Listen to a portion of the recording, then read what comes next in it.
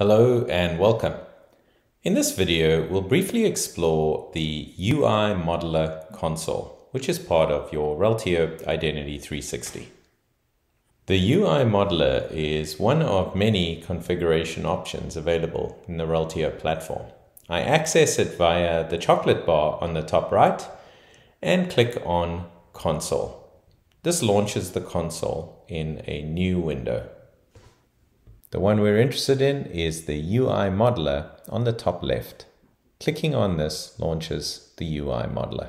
This now provides us a read-only view into the user interface configuration for the individual entity type, which is part of Identity 360. Each facet here represents a layout within the UI. Notice the specific attributes which will be hidden or displayed in certain facets, which relationship types will be displayed, etc.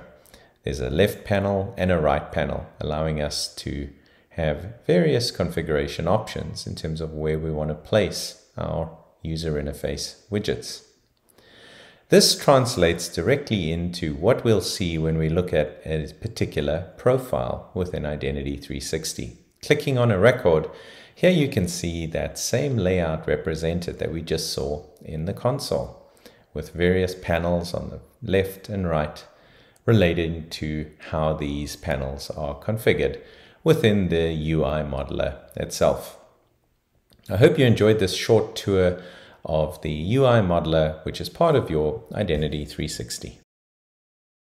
In order to sign up for your free instance of Reltio Identity 360, please go to reltio.com/Reltio Identity 360 free tier request.